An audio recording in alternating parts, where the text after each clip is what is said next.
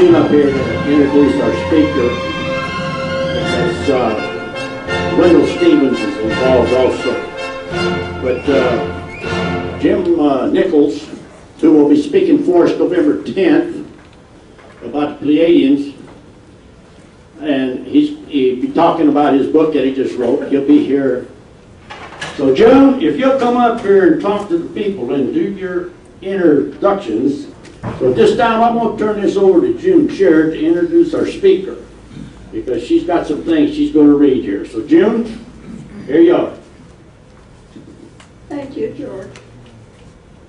Wendell Stevens is in Japan, speaking at 3 different cities: Osaka, Sapporo, and Tokyo. And he gave me the things that he'd be speaking on, but I'm not going to take time to read them because there are too many of them. There's about 6 or 7 of each subject that he's going to cover in each city. And Susie, his wife, was able to go with him.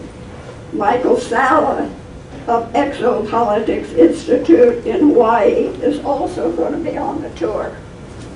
He'll be back the 30th.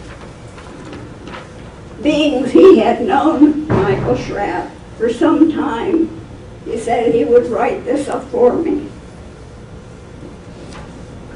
I met Michael Schratt years ago when he came to our Laughlin Congress in 2003 with a notebook holding 6 of the best and clearest photographs of flying discs I had seen since the Billy Meyer photos in Switzerland. Naturally, I had to know where he had gotten them. He said that he had taken them himself with his own digital camera at government test sites. He said he had been trying for some time to break into the Black Project files, and that in time he had succeeded and discovered some codes that gave him access to such information. He went to the test sites. He found to see what he could see, and in fact did see and photograph some of those projects under test. He said that he believed that they were advanced Hanabu craft, which I knew referred back to the Nazi German V7 weapons development program that I had been researching for years. What became my curiosity most was the fact that he had copied drawings of some of the old Nazi discs that I had not seen before. I knew that we had captured some 22 of the German discs and brought them to the White Sands Missile Test Range for study. I had the records of the Hanabu disc that broke lock on a controlled test and crashed 8 miles south of Laredo, Texas, and that the pilot photographed in that wreckage was a large species rhesus monkey named Emu. That was among 16 such trained monkeys to be used in testing biological effects of Hanabu flight crews. I initiated correspondence with Michael, and he sent me more of those photographs, including some even in series that he said he had taken, which are all published in my ebook, Nazi Discs, the German V7 weapons development programs, available from UFO Photo Archives, 300 pages for $25. Our Jim Nichols had also written a book on the Nazi UFOs, and so I introduced Jim to Michael as well. I am anxious to hear more how Michael managed to get such photographs, but I will be in Japan on a 3-city tour while Michael is here. I will get a copy of his presentation from Jim Rogers and an interview by Rick Keith. Good luck, Michael, in your future research of this nature. Please keep us informed. Wendell. Now, Rick Keith is now filming the program instead of Jim Rogers. Jim had a program last night, as George told you. So I think without any ado, let's welcome Michael Schratt.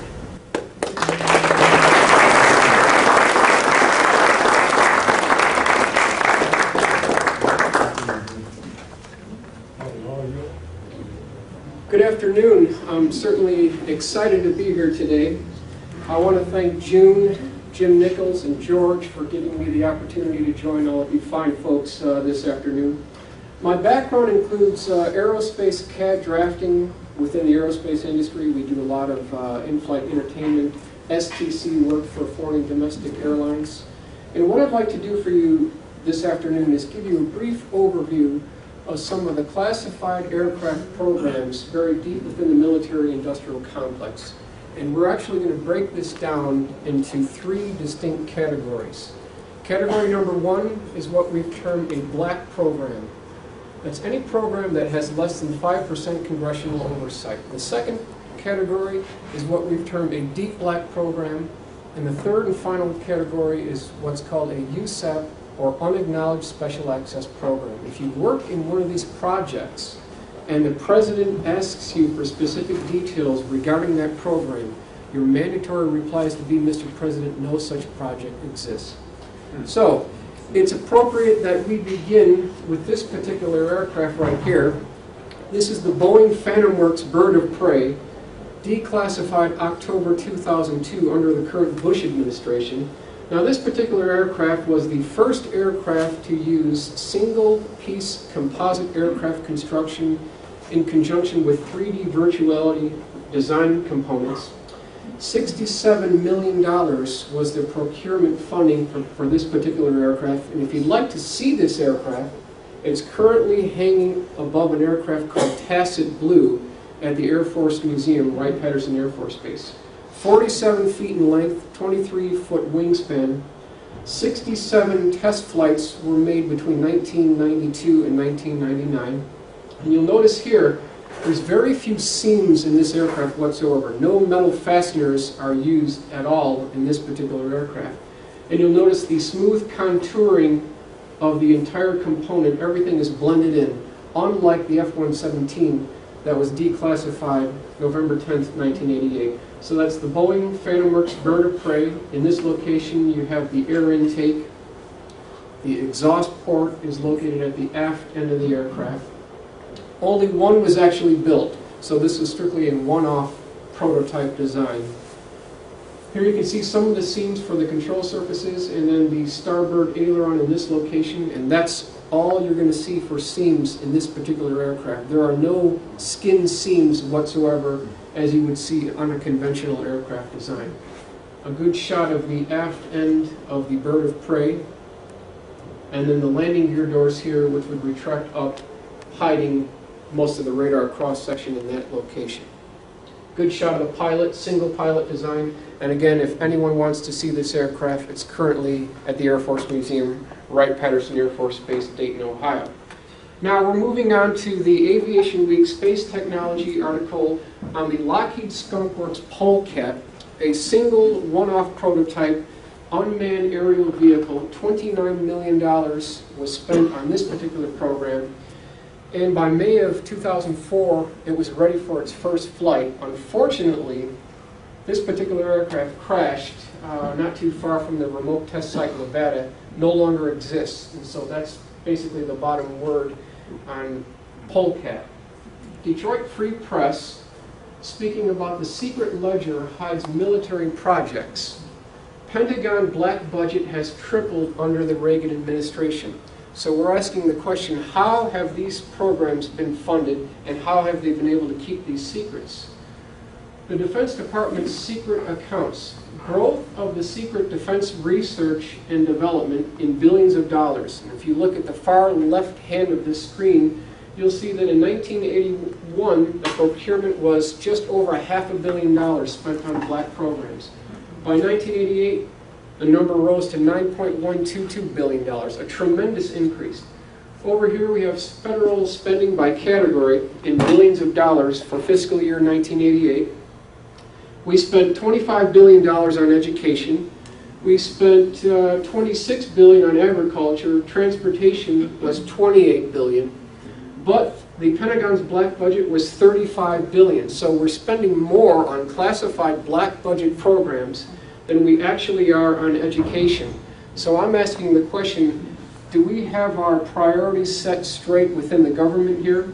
And then just as the breakdown shows here, Air Force black budget for 1988, the total was $51.1 billion. Of that, $19 billion was the actual Air Force black budget program. So that's a breakdown of what these costs are really all about.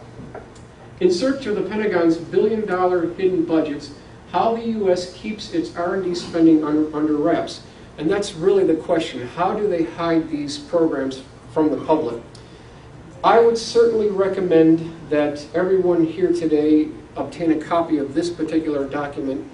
It's called the RDT&E Programs R1. It stands for Research, Development, Test, and Evaluations R1.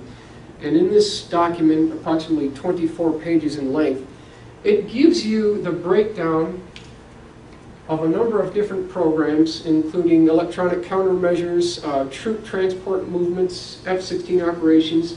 And then as you further go through this document, many of these programs start falling off the radar screen, as you see here. Programs called Seek Bandit. It's a classified aircraft program. We don't know what it is. Seek Orange, classified aircraft program. Senior Jade, U.S. Air Force Special Access Program. We don't even know what these programs are. And over here we have Flag, Senior Year, and Forest Green. So not only do we not know what these programs are, we don't know how much was spent. So the bottom line being, you take the total amount from the knowns, and what you're left with are the unknowns, and that is the black budget. A-12 Avenger II was designed to be an all-weather attack aircraft to replace the A-6 Intruder. By 1990, Dick Cheney had a procurement of 650 of these aircraft, but 1 year later, in 1991, the whole program was scrapped. $5 billion in tax dollars was spent on this program, and we have absolutely nothing to show for this program. So I'm asking the question, we really should have just received a refund check for this program. We would have been better off writing all of us a refund check, because now we have nothing to show for this program.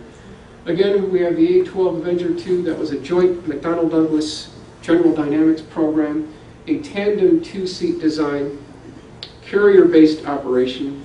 Here is the air intake on both sides of the pilot's compartment, just aft of the forward crew section. Good shot of the A-12 in flight. Would have been a very low radar cross-section aircraft if indeed it did go into production. The only known illustration that you're ever going to see within the public domain, which highlights the Lockheed ATB Advanced Technology Bomber Stealth Program. This was Lockheed's version. Of course, Northrop won the project, but Lockheed's version was an overgrown F-117 with a long tail boom and an inverted forward swept tail arrangement. This is the 1/5 scale mock-up here, and you can see some of the faceted flat plate technology also used on the F-117. So here we see the strategic long-range bomber. Wingspan was 152, and then again you can see the faceted flat plate technology. So that was the Lockheed Senior Peg. This graphic here illustrates the mismanagement of funds within the military-industrial complex. I just love the leopard skin instrument panel and the solid gold bomb sight, and over here you see our daycare centers and our schools dilapidated and derelict, falling apart, and the funding is completely wrong for these type programs. Tacit Blue was the first quad-redundant fly-by-wire flight control system that used a side-scanning radar. Only one was ever built. It is also at the Air Force Museum in Dayton, Ohio, so you can see it there. The aft end had two canted vertical stabilizers that were canted outward from the center line of the aircraft. Here you also see the exhaust port of Tacit Blue. And then this is the only known photograph showing the interior components and analog gauges of the cockpit section of Tacit Blue. An interesting French art type piece that shows the smooth contouring, somewhat similar to what we see in the B-2 stealth bomber. And then originally, prior to '88, during the rollout of the B-2, We actually didn't know what the configuration was. Many thought that it was a single straight trailing edge that you see in this illustration with 4 jet engines, which was correct. And then Rebel Corporation had a sort of a smooth contouring leading edge with a curvature and then a straight trailing edge. There is some evidence to indicate that at least 2 subscale flying prototypes of this particular aircraft actually did make it to the flying prototype stage. This is an interesting 90% scale sheet metal mock-up that was built for the Honda CRX SI release back in 1988, part of an advertising campaign. Approximately 150 feet across, it weighed 200,000 pounds, the whole thing built out of sheet metal. And when this particular commercial was aired on television, the phones at the Pentagon blew up because they had just about nailed the correct configuration of the B-2. The wing sweep angle is a bit too steep, and you'll notice over here the chord of the wing is too thick. But generally speaking, without any inside information, Honda did a fairly successful job at recreating what the B-2 actually looked like before it was rolled out to the public. Now this is the actual B-2 here. Interesting to keep in mind that the cost of the B-2 bomber is $2.3 billion per aircraft. That's more than its own weight in gold, and so that's where our tax dollars are going. 172-foot wingspan, and you'll notice here the double W or sawtooth trailing edge, and that's going to become important as we move along here. Again, you can see the front view here with the 2 air intakes and very smooth contouring design, unlike the faceted flat plates that we see on the F-117. Project Senior CJ from Washington Post spoke about unraveling stealth black world. Questions of cost and mission arise amid debate over secrecy. So even they're questioning this debate over secrecy. Now, some of the internal weapons that the B-2 carries.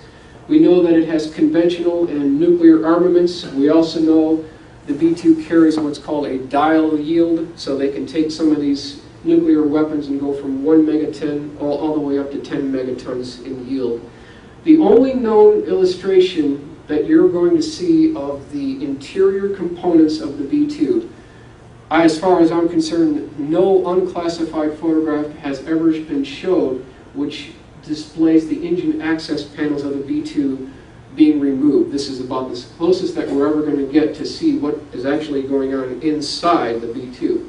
Now, by 1983, Northrop spent $22.4 billion on research and development for the B-2 program and had nothing to show for it. A year later, in 1984, the U.S. Air Force changed its mind. They decided they no longer wanted a high-altitude bombing platform, but wanted a low-altitude bombing platform. Now that cost all of us $1 billion for the wing redesign. Here you see the single sawtooth trailing edge back in 1983, and then 1 year later, it got changed to the double W sawtooth trailing edge. Again, that was a $1 billion bill for all of us. And just to illustrate one more time, the single sawtooth moving on to the double W sawtooth trailing edge. Again, an interesting report from New York Times, which had the same type wing redesign.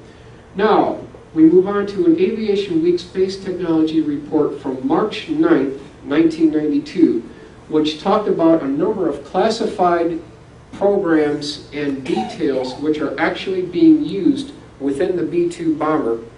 One of them being that the B-2 electrically charges the leading edge of the wing to reduce the radar cross-section, and then electrically charges the exhaust gases to reduce the infrared signature.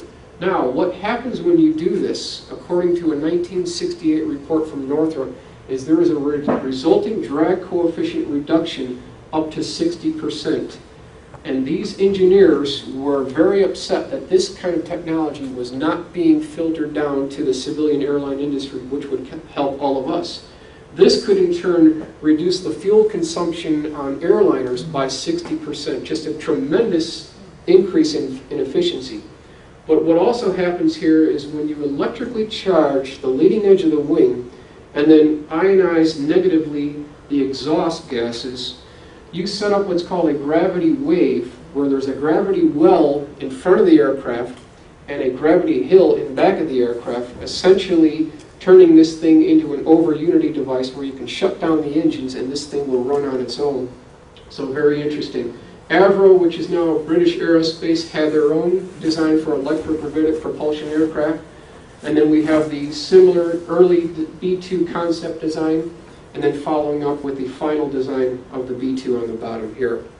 Now this is the patent, that's number 4,989,006. One of the technologies used on the B-2 is a radar absorbent technology. This is the patent that actually shows how this is done, embedded inside the leading edge of the B-2. Now, if you can't spend billions that Northrop has done, there's another way to do this. One way to make a conventional aircraft stealthy is to ionize the entire aircraft with a plasma stealth in front of the aircraft, and that's what's being shown in this patent right here by Boyd Bushman. He's a retired Lockheed Skunk Works engineer who came up with this particular design. Now this is the cost analysis of the B-2 procurement funding. Now we mentioned by '83 they spent a grand total of $22.4 billion on the B-2 program. And so we'll quickly break through some of these different costs here.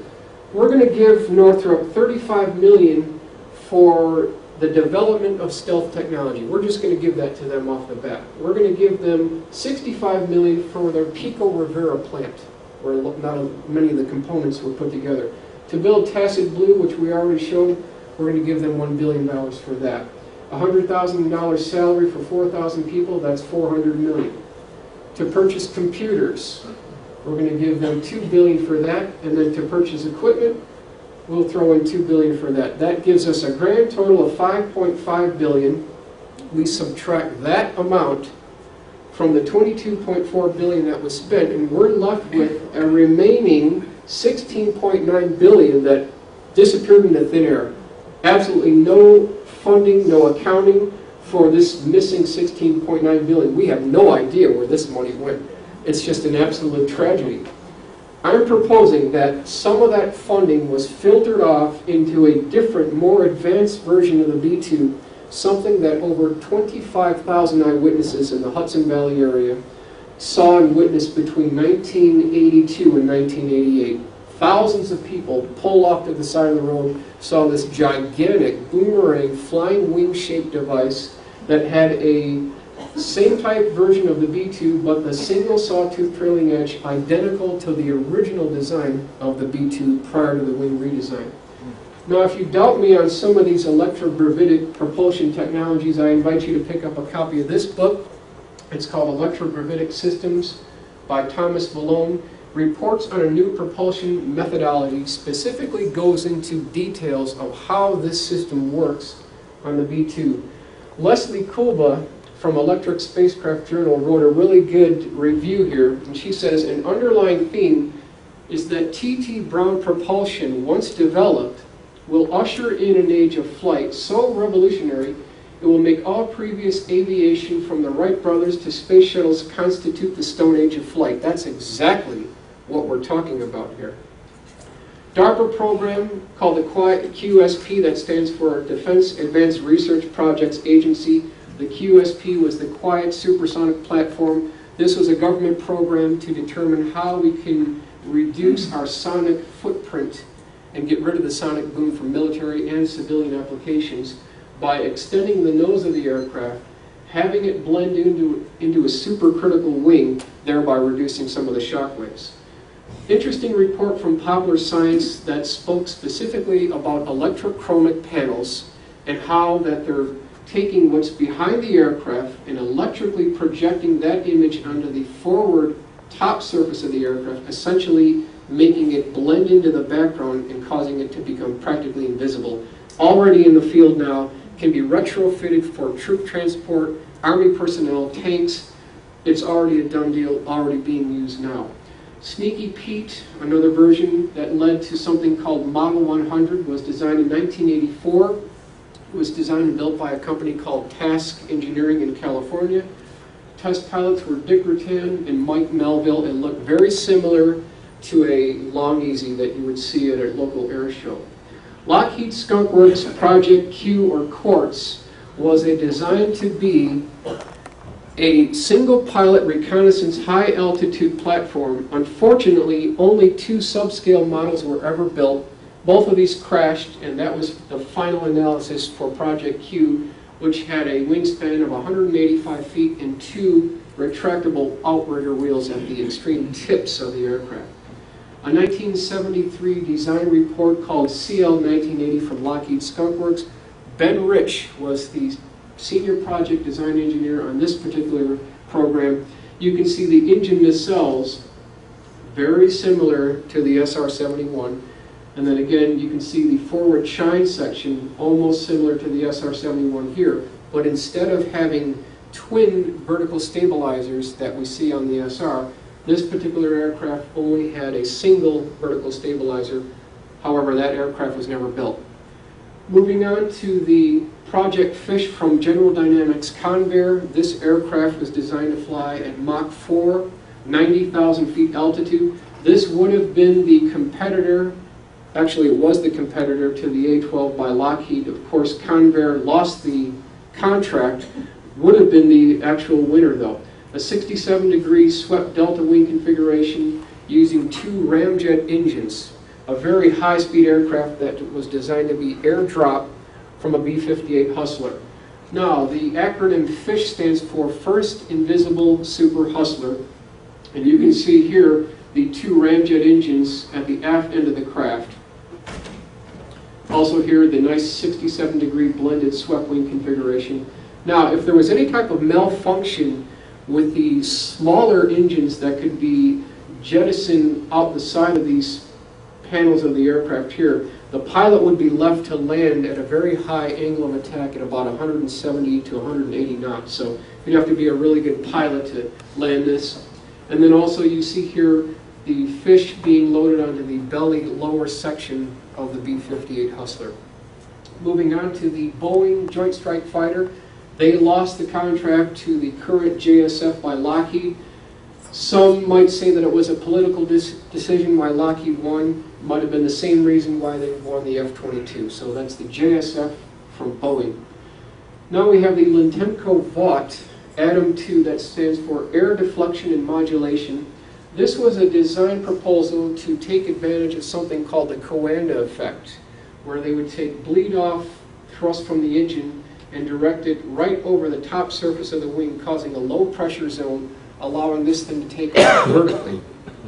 And then that's Atom 2. You can see it was a twin tandem pilot type design, air intakes on both sides of the pilot's compartment. A 1959 report from Boeing, now declassified, was confidential at one time, but here they highlighted a number of very interesting wind tunnel test miles that had this similar blended 75-degree swept wing configuration that we've already shown before. Here you see 2 vertical stabilizers and the same supercritical 75-degree triangular swept wing configuration, and that's certainly going to become important too. Boeing's Softacrad, the only known illustration that I've ever been able to find on this particular aircraft. It was a stealthy troop insertion aircraft. Anywhere between 24 and 36 troops can be used in this particular design that had a vertical takeoff capability. Up here you see the Humvee being loaded into the aft end of this craft. And then I always like to point out that in this document it says range and wind tunnel tested. So at the very least, something called Softacrad was either built, flown, or a test model. Wind tunnel test model was actually built of this particular aircraft. Vintage 1960s report from Lockheed on an infantry in-ground effect aircraft that could actually take an entire infantry division on a combat run. You'll see the cutaway here of helicopters, armored personnel, small tanks, troop transport. They have different aircraft all embedded in this entire ship. So it would have been a logistical nightmare to do the structural analysis, but again, it was an actual paper designed by Lockheed. 1976 report from McDonnell Douglas, specifically talking about gigantic lenticular, disc-shaped craft, diamond-shaped craft that are lighter than air vehicles, between 600 and 800 feet in diameter, gigantic cargo lifters. So just making the point that the next time you go out at night and you see this gigantic 800-foot diameter ship that's floating silently over your head. Just remember, it might be one of ours via this 1976 McDonnell Douglas report. Skyship project, talking about a heavy lifter construction, lighter than air vehicle with a 400-ton capability, the same type, almost conventional dirigible design, just illustrating that the whole concept of airships being phased out is completely false. It's at the cutting edge today. Now, these aircraft have been seen in Belgium in the early 90s, also in southern Illinois in the late 1990s, have been sighted all over the world, completely silent. This article asked the question, lighter than air vehicles, are they on the rise? They're absolutely, definitely on the rise, and you can see just a sense of scale here. We've got a little ship down here, and then this entire deltoid blimp is dwarfing this ship at the bottom, so just to give you a size of scale on this particular aircraft. Now, this is an accurate illustration of what was seen by over 25,000 eyewitnesses in the Hudson Valley area. Reported a boomerang flying wing type configuration with a single sawtooth trailing edge. There was a series of light patterns on the port and starboard undersurface of the aircraft, and one large light at the bottom center part of the aircraft. Now, the official government explanation on this is that this was nothing more than a group of crackpot ultralight pilots flying at night in formation. That was the explanation. That is what they said it was. So, you know, here we have an ultralight pilot here, and of course this would be at night, and you'd be flying no more than 20 feet from the other guy, so that's very dangerous. But they forgot to mention that practically all ultralights are powered by a two-cycle Rotax 447 engine that you can hear between 3 and 5 nautical miles away. So it's not consistent with what the eyewitnesses reported hearing and seeing. So we can throw that particular explanation out the window. Lenticular re-entry vehicle by North American Aviation, a 1960s proposal for their atomic bombing platform, a rapid response bombing platform. The F-108 Rapier was a complementary design, something that was to fly as a wingman to the North American Aviation XB-70. A full-scale half part of the mock-up was actually built and never actually went into production. So that's the F-108 Rapier. Our report here, patent number 5,984,231, speaking about a forward swept wing Northrop Mach 3 interceptor aircraft that would be carrier based. So there's some good evidence to indicate that we have something in the inventory that looks like this in the field at this time. Moving on to the top secret TR-3A Black Manta, also known as the Manta Ray. Top secret, reshaping the look of America's air power. This is from Popular Mechanics. This particular aircraft was used in conjunction with F-117s during Desert Storm in 1991. It was used as a digital real-time reconnaissance intelligence gathering aircraft, had a crew of 1. It was a General Dynamics McDonnell Douglas program. Teledyne Ryan was retained as a subcontractor. There was an air intake on both sides of the pilot's compartment, 2 vertical stabilizers that were canted inward toward the center line of the aircraft. And also it's important to note that this particular aircraft was able to operate from carriers. And I did receive a very reliable report from a KC-135 boom operator who in 1991 was refueling 3 particular aircraft. 2 of these were F-117s that took on fuel from the KC-135 boom. When these 2 F-117s broke away, this particular aircraft came up, he took on fuel, and he broke away. So we have his report to go along with a number of other eyewitnesses. Also, it's interesting to note that for every 3 F-117s, there is 1 TR-3A. Now we know there's 59 F-117s built, so that equates to approximately 19 TR-3As currently in the inventory now. Here is the Teledyne Ryan patent, and you can see some of the pattern recognition here. It's the same air intake configuration, the same canted vertical stabilizers, and then the pilot's compartment is located up center in the front. This is the only known article ever printed about something that took place in September of 1994. This is the RAF Boscombe Down crash of a top-secret stealth aircraft. It was an American aircraft. All we know is that it suffered some type of malfunction. It might have been the landing gear failed. There was a crew of 2. It looked very similar to the YF-23, which is a Northrop product. It had 2 inward canted vertical stabilizers. The craft was towed back and put inside a hangar, and a tarp was put over the midsection of the aircraft, exposing the nose and the tail section of the aircraft, so that could be seen by eyewitnesses. The next night, a C-5, which is shown over here, was flown in. It was loaded into the C-5, and then everything was shipped back to Air Force Plant 42, Palmdale, and that's the last we ever heard of it. Nothing has ever been said more about this particular aircraft. It might have looked similar to this, a Northrop design called the Astra, with a 75-degree swept wing configuration and 2 inward canted vertical stabilizers. Popular Science talked about America's $1 billion high-flying 4,400-mile-an-hour ramjet. Reports started coming out in the press in the late 1980s that we were phasing out the SR-71. One reason was costs involved in keeping that program alive, and also the idea that we had satellites that could do the job better than a manned reconnaissance aircraft.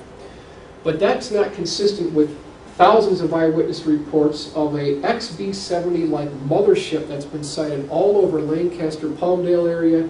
2 eyewitness reports of landing at Edwards Air Force Base. It had a very interesting blended forward chine configuration. Also 2 retractable canards for low-speed operation. And then the chine would taper back to a modified delta wing with 16-foot-high winglets at the wingtips. And in Burbank, from this 1992 report, we see something being loaded into the forward section of a C-5. That's what eyewitnesses reported seeing. Some type of very unusual design being loaded into the forward section of the C-5. And that gives you an idea of what actually took place. This is an A-12 being loaded into the C-5 here. You can see how long this thing was. So what was being loaded was chopped at about right here, and the rest of it was folded and put away. Now, if you took what we have here, the A-12, which first flew in 1962 by Robert Gilliland at the remote test site in Nevada, if you took these engine nacelles and you turned them into box-like structures, put them on the lower surface of the aircraft, then took these verticals and put them on the wing tips, you would have the next generation aircraft known as the M151 TAV, and that's what we're going to consider next here. This is the actual aircraft right here. It's been given the gentleman's nod by Ben Rich, who took over the reins of the Skunk Works back in 1975. You can see here the 2 retractable canards for low-speed operations. Over here we see the pilot, the co-pilot, and the launch control officer. He's the one who is in direct communication with the parasitic aircraft that is launched from the upper surface of the aircraft. Approximately 279 feet in length. It stands 10 feet off the ground on the wheels. The box-like air intakes drop down 7 feet from the lower surface of the aircraft, and the air intakes are large enough to put a Volkswagen Beetle directly inside. It uses 2 modified combined cycle turbo ramjet engines that burn a liquid methane fuel with liquid oxygen. The parasitic aircraft uses 2 scramjet engines, that's supersonic combustion ramjet, and there is a small liquid rocket designed and built by Rocketdyne to get 2 small 1,000-pound payloads into a low Earth orbit. And so that's the breakdown on the M151 TAV. A good shot showing the parasitic aircraft being launched from the pylon of the mothership here. This is a good illustration done by my good friend Mark McCandlish, who I definitely think is the world's foremost military aerospace conceptual artist. I don't think there's anybody better than Mark in vetting some of these aircraft out. Here you see what this thing actually looked like. For low speed, the retractable canard, and then again we have the pilot, co-pilot, and launch control officer. Now, 2 different versions. One was built by North American Aviation, which was Rockwell in coordination with Boeing. Lockheed had their version. Here we see the pylon for the launch of the parasitic aircraft, the jet fuel tanks with the JPA fuel. Also, the retractable canards, and this was 120-foot length for the wingspan and 220-foot overall length of the aircraft. Second version of the TAV, which was termed Reagan's Oriental Express, this is the aircraft that we were all supposed to fly in the late 1980s, was capable of doing a 3-Earth orbit range, 100-mile altitude capability, 100 passenger capability, was designed to fly from LAX to Melbourne, Australia in 55 minutes. And so that's the time frame that you would be flying, a very quick trip. It also had the capability to do a missed approach. So by the time the fuel was burned off, it weighed many thousands of pounds less, and 2 strap-on jet engine pods were detachable, allowing this to do an actual missed approach. Now, during takeoff, it wasn't using conventional landing gear. It used something called ZEL, or Zero Launch Length. This is designed to be launched with a strap-on solid rocket booster, almost like what we see on the conventional space shuttle today. Here you see the hydraulic lifting arms in this location. So that's the configuration and how this aircraft was designed to be launched. Lockheed Project ICE specifically mentioned and highlighted a zero-tail configuration. This is the wind tunnel test model, and I'm showing this because when you talk about milling time and machining time to put something like this together, there's thousands of dollars involved in machining these type designs. This is not a cheap thing to do here. So at the very least, we may have something that looks like this currently flying in the inventory right now. Now, Ben Rich is someone very important to keep in mind. He was the former head of Lockheed Skunk Works in Burbank, which actually moved to Palmdale later on. He took over the Skunk Works from Kelly Johnson back in 1975. I'm convinced that Ben was a team player. It seemed to me that he wanted to release some of this information into the public domain. Here is a quick quote from him. It says, "We stand at the threshold of an opportunity to create an exciting new airplane, an opportunity to use the technology honed over several decades to develop an aircraft for commercial use that can fly at speeds of Mach 6 and possibly higher. It makes sense, it is feasible, and clearly there is a need for it." So here we have Ben Rich's own comments talking about a Mach 5, a Mach 6 aircraft, that we already have the technology to do this. Aviation Week, Space Technology, last year wrote a very interesting article on a 2-stage-to-orbit space plane system called the Black Star. This was Boeing's version of the transatmospheric vehicle. You can see here that the parasitic aircraft is being launched from the belly of the ship rather than the upward section that we see on Lockheed's version.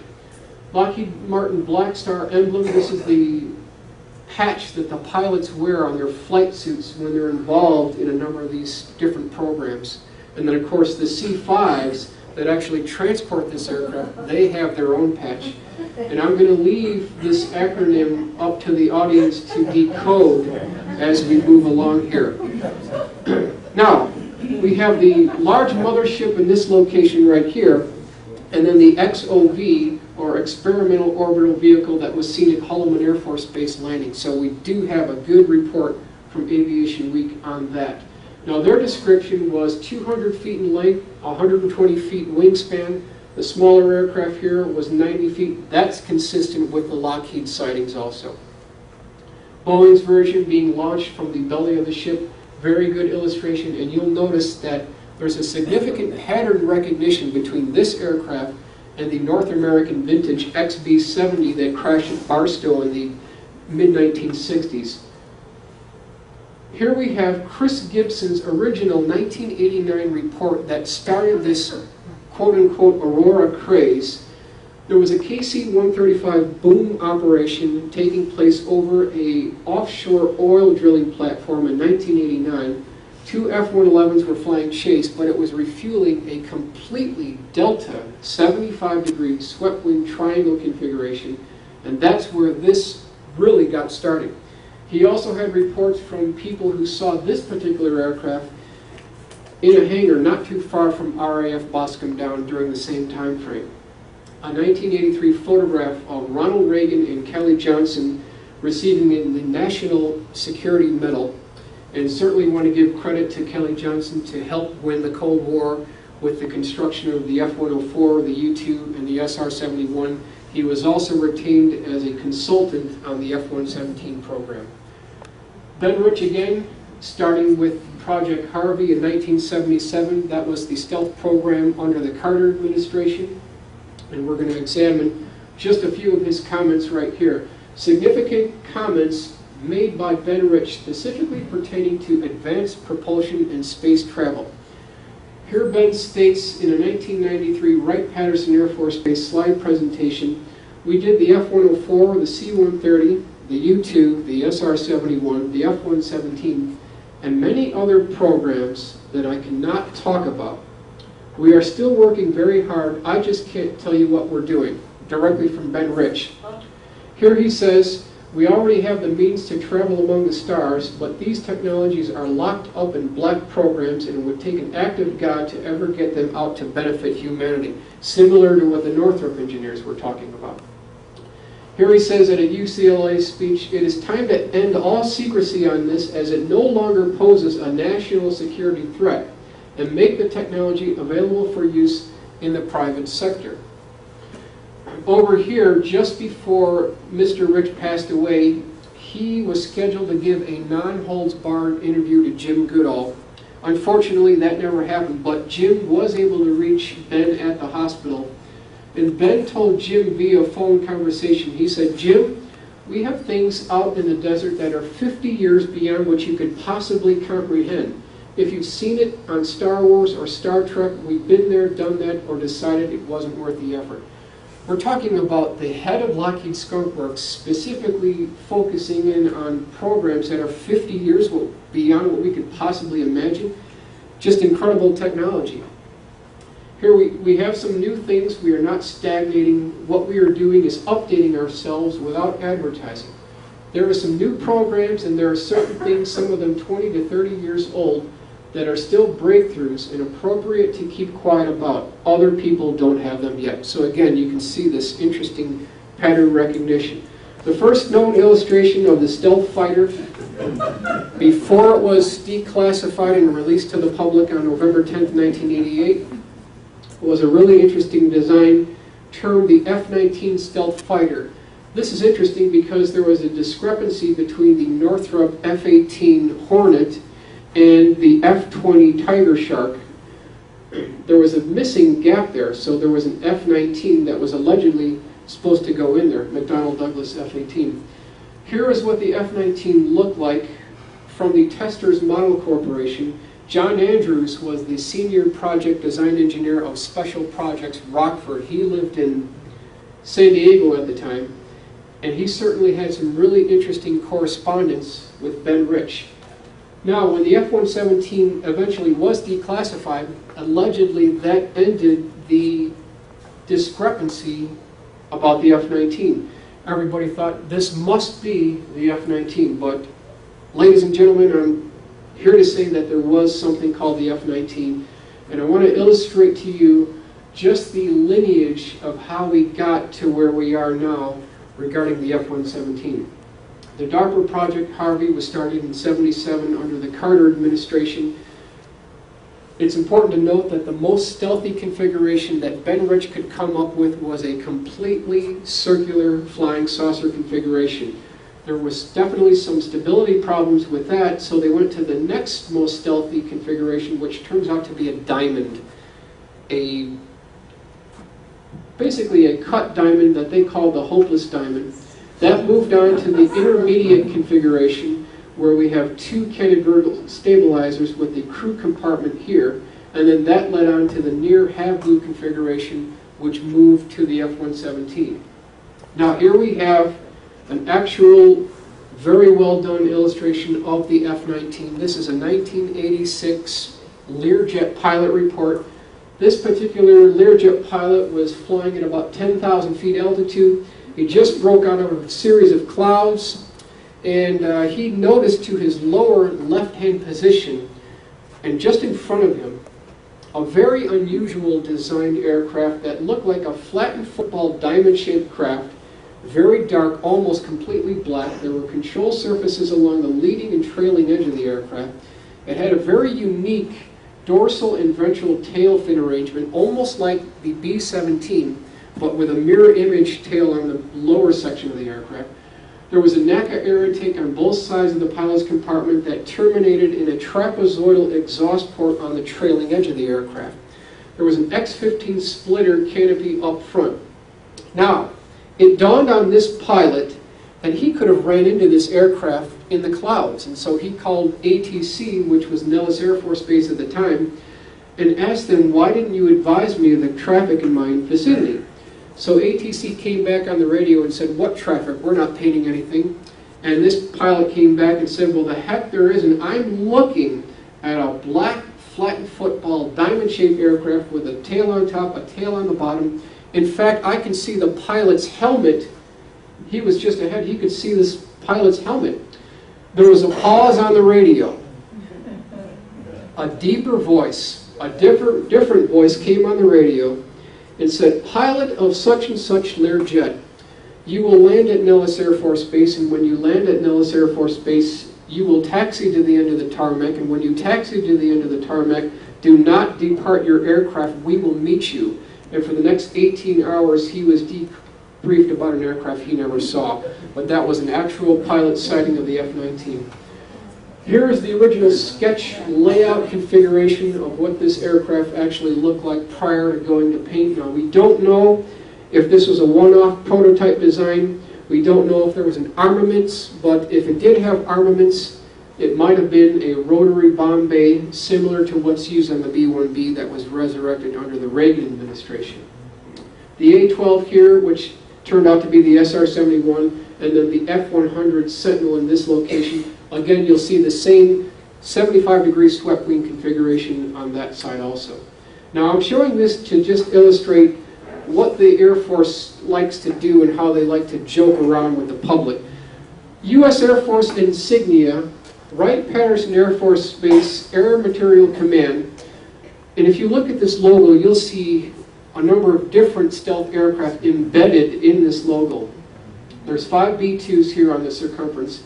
There's one F-117 that folds right in here, and then there's that same 75-degree triangular configuration embedded in here. So they're telling us right here in their own logo that there are not 2, but 3 classified programs currently ongoing. 2 of them have been declassified. The last one is still a classified aircraft. Skunk Works, the evidence stacks up to a near certainty that a revolutionary step has been made in aircraft design. That's exactly what Ben Rich talked about. Skunk Works migrates north to the desert. April 9th, 1990, the Skunk Works becomes its own entity. This is the shot of Burbank facility. They moved on to Palmdale Air Force Plant 42. And if you go there, that's what you will see today. This is the exterior building of the Skunk Works. You're not going to see anything secret on the outside. You will see this southwestern bay door, which is absolutely gigantic. That's a little pickup to show you the scale and size of this particular hangar. It's a very big facility.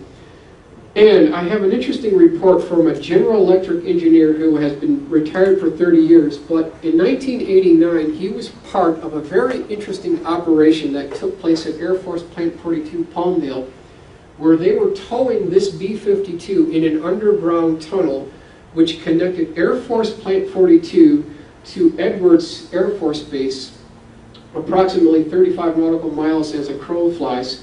And there was a parasitic aircraft that was lying right onto the upper surface of the B-52.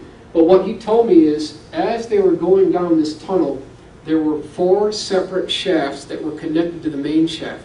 2 of these shafts ran north, and 2 of these shafts ran south. One of the shafts that ran north, he said, was twice as big as this original shaft, and you could put 2 B-52s side by side and still have 6 feet on either side of the wingtips.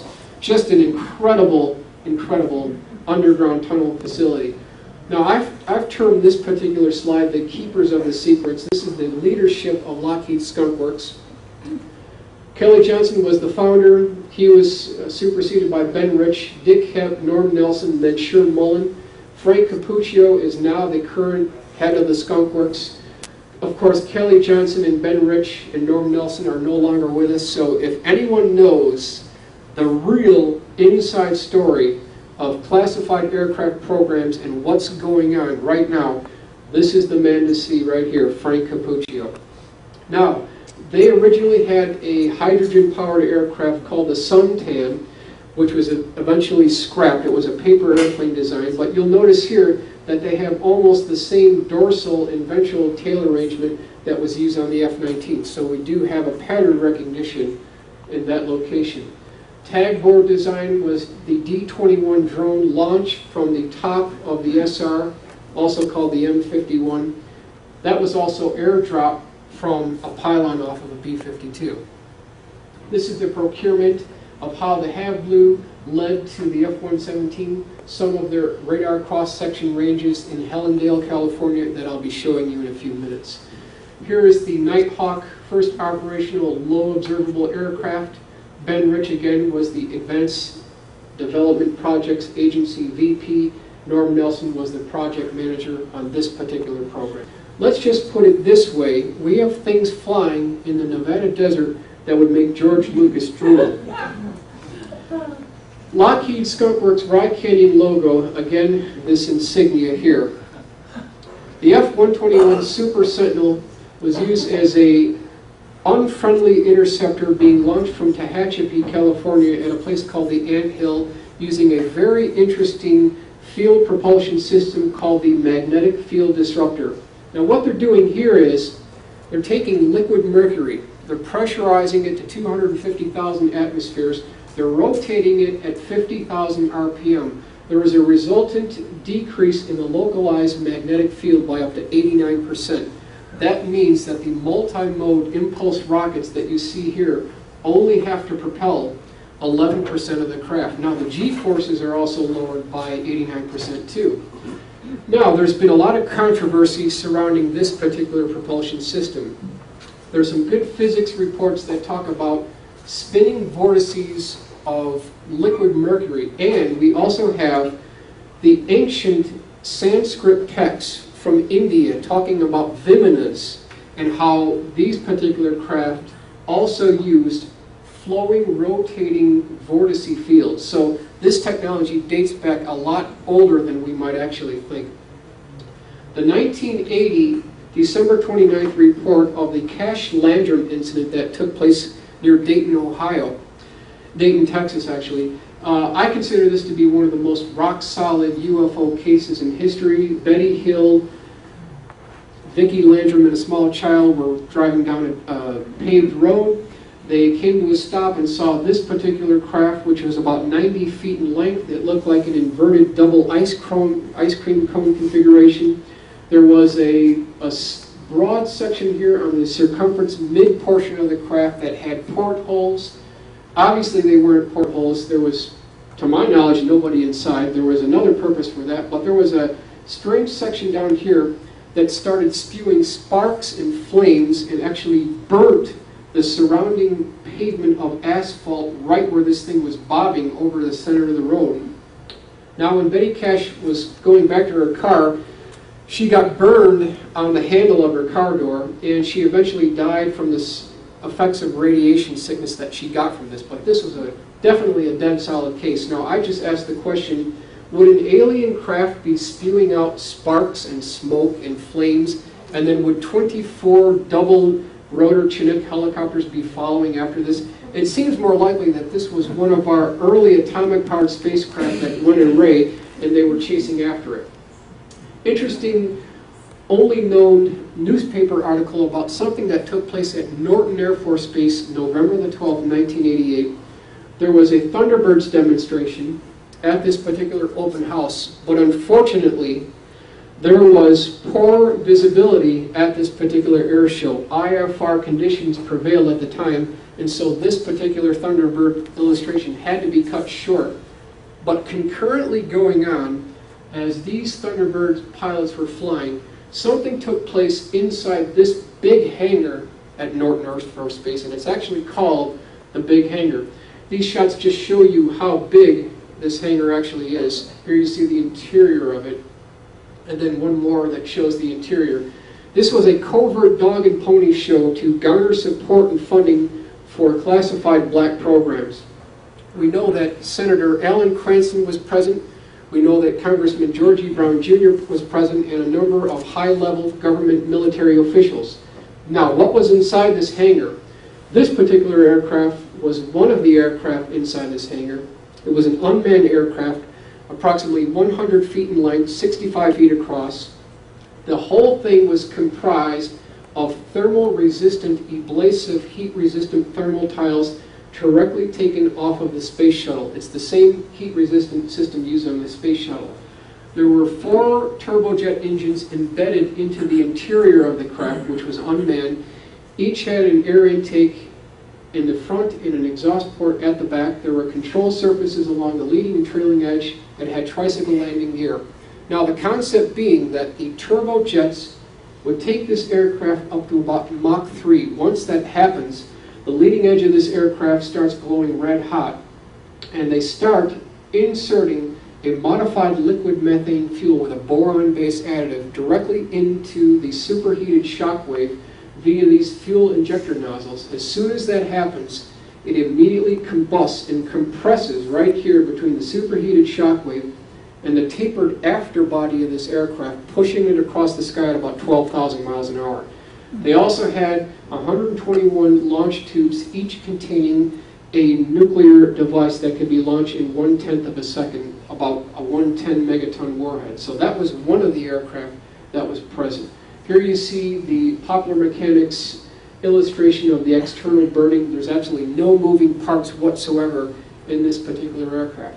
So we have the Aviation Week report. We also have the Jane's Defense Weekly report talking about America's chased hypersonic flight. So when you have 2 independent confirmation sources talking about the same configuration, plus the aerospace engineers who saw it in the hangar, you can rest assured that this was a real bird. The other aircraft that was in this hangar was something called the Super Stall. This particular aircraft used a conventional tail arrangement. There was an F-16 heads-up display in the forward cockpit. It had a very unusual outrigger wheel design for the landing gear. It had 2 miniature turbofan engines that tapered back to a platypus exhaust port. But the most unusual feature was a very unusual Venetian blind wing arrangement that used Inconel plates, thermal-resistant Inconel plates. It also had a 30-millimeter Gatling up front. It's the same gun that you see on the A-10 Warthog that takes off at Davis Mountain here almost every day. A very interesting defensive system here, just to give you a size of the scale of this gun. That was embedded in the nose of this aircraft.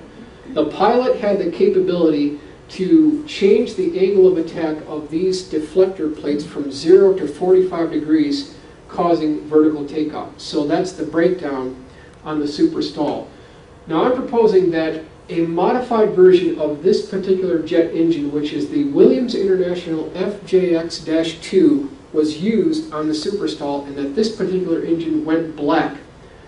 One reason why is because this turbine blade is not separate blades. It's one entire piece of metal machined. It's just an incredible machining done. The dry weight, empty weight of this engine is 78 pounds. That's all it is. It weighs 78 pounds. It puts out 780 pounds of thrust. You could take this engine and render every piston reciprocating engine obsolete overnight just with this aircraft alone. That was supposed to power a number of advanced general aviation transportation systems that we were supposed to be flying today, yet it's not happened yet. And I think we're all waiting for that to happen. Here is the actual NASA release with the FJX-2 in the right side. Eclipse 500 originally had this Williams International engine, but it never came true. They actually changed their engine. They're no longer using the Williams engine. Now, separated by a large curtain at this Norton Air Force Base exhibit were 3 of these particular craft. They measured 2460. The largest one was 130 feet in diameter. It used off-the-shelf components. Many of the components, including these CCD cameras, were taken directly off the Vegas casinos. Now, along the circumference of the crew compartment, we see that there were 6 CCD cameras. one on top for a total of 7.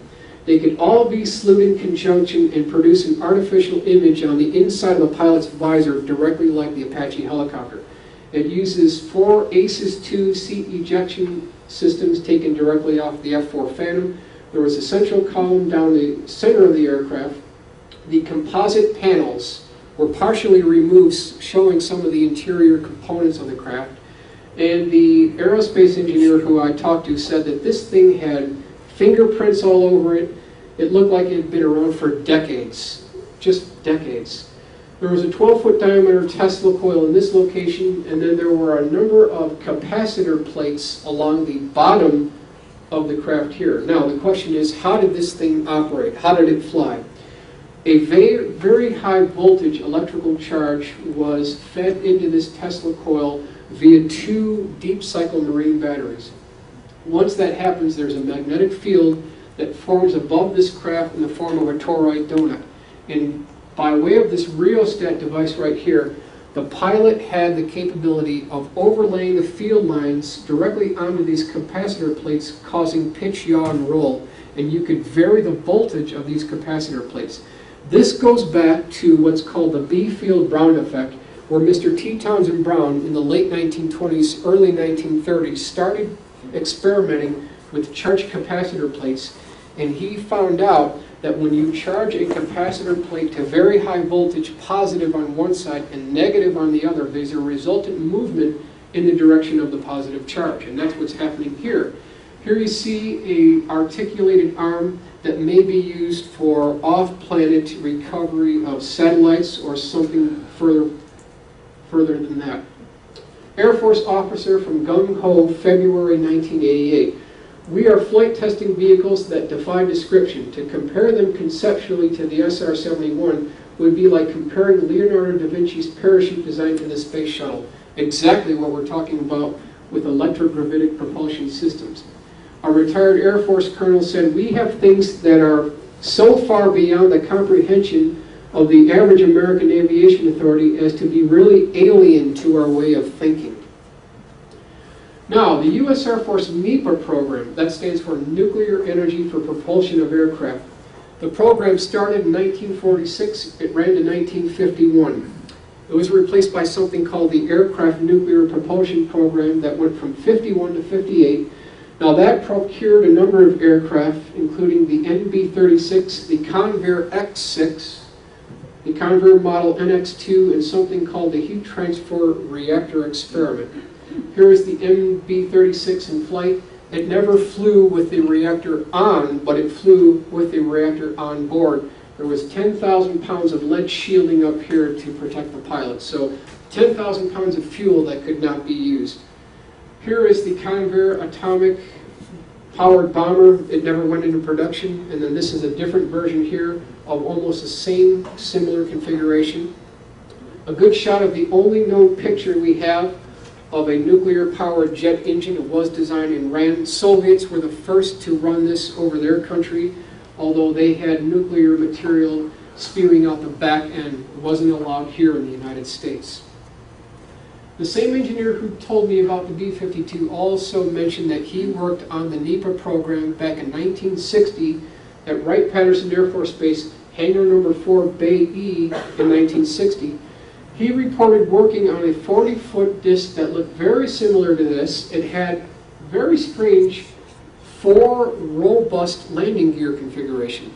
So I asked the question to him, why would you need these gigantic robust landing gear struts? And I said, is it because of provisions for fuel? And he said, nope, that's not the reason. And then I asked, was this thing carrying some interesting cargo? And he said, nope. And at that point, he was about ready to hang up the phone, and I remember they were working on atomic-powered aircraft at the time. So I asked him, was this the shielding for a nuclear reactor? He said, yes. So that was one of the NEPA programs that was actually being worked on. Good photograph of T. Townsend Brown. He is the father of electrogravitics, and I propose that each one of you today is familiar with this particular technology, because if you trace the lineage and do a patent search on something called the device that moves air without any moving parts, something that you'll see at at a high-tech store in the malls. It's the air breeze. The same technology is used by T. Townsend Brown. Here is his patent. That's 3,187,206. It's called the ionic breeze. He's charging this capacitor plate to positive and the opposite to negative. There was a resultant movement in the direction of the positive charge, and that's what this graphic illustrates here. So there's no moving parts within this propulsion system, but yet these disks are moving on their own by the B-field-Brown effect. Hunt for Zero-Point Energy by Nick Cook is a very good book that talks about how this technology is used and where the origins of some of these demonstrators actually come from. The only known illustration of a top-secret aircraft that crashed in the East German border region during the first month of the Bush Sr. administration. Had a crew of 2 that sat tandem. Now I'm proposing that this was a Lockheed design just for the fact that you can see the same faceted flat plate technology used on the F-117. It had 3 balls. There were 2 up front, 1 in the aft section, and when this particular aircraft crashed, that you'll see right here, there was a hull breach on the port side, and then near the aft section of the hull there was a crack or bent at about a 15-degree angle. One of these balls popped out, was later recovered by crew.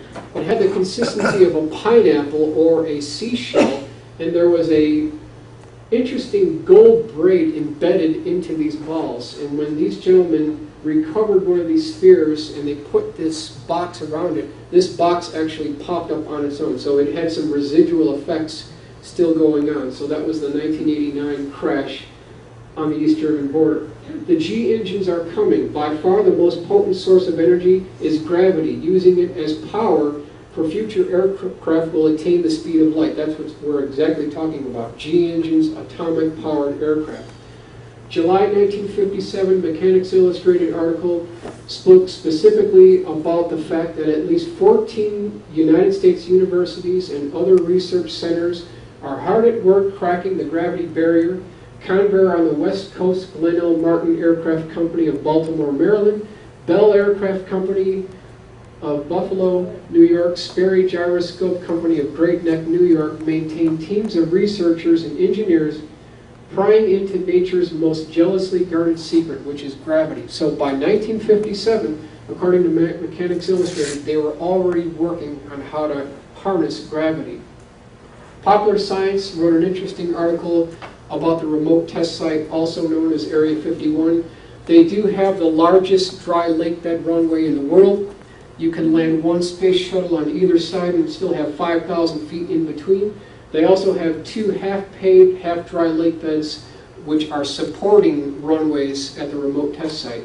Now, you can definitely see some of these programs ongoing at something called the Northrop RCS range, not too far from Tehachapi, California. This is the map on how to get to their range. What you'll see when you get here are these things, which are not in fact runways. These are radar cross-section ranges. Over here is the pylons, and over here are the parabolic dishes in the lower right, but the pylons where these test articles are placed on top are located downrange. McDonnell Douglas, which is now Boeing, they have their own radar cross-section range, and you can fly over these facilities on the weekends. Here's what their facility looks like. Very expansive, very large. It's very remote here. On the lower right hand, you see a building that moves on 12 rubber wheels. They move on these tracks here that you can see in this location, right here. And it covers a test article over here and over here. So that's Boeing's radar cross-section range. Of course, Lockheed has theirs. That's at Helendale, California. This is their parabolic dish, a very large facility, absolutely. This is the 170-degree hanger pin turn that you would make right in here. This is a 50-ton concrete door that is moved via hydraulic cylinders, and pylons can come out of here. Lowboy trucks can go to an underground facility in this door entrance right in this location. Now this is a photograph of a good friend of mine, retired Naval Combat Veteran Jack D. Pickett, who was in the NCO Club newsletter at MacDill Air Force Base, about 7 miles east-west or actually lower west portion of Tampa. And he was driving down the perimeter road at MacDill Air Force Base, and when he got to this location right here, he saw 4 of the most amazing aircraft that he had ever seen before. Absolutely amazing at the base scrapyard. They are measured 20, 40, 70. The largest one was 116 feet in diameter. They all had tricycle landing gear.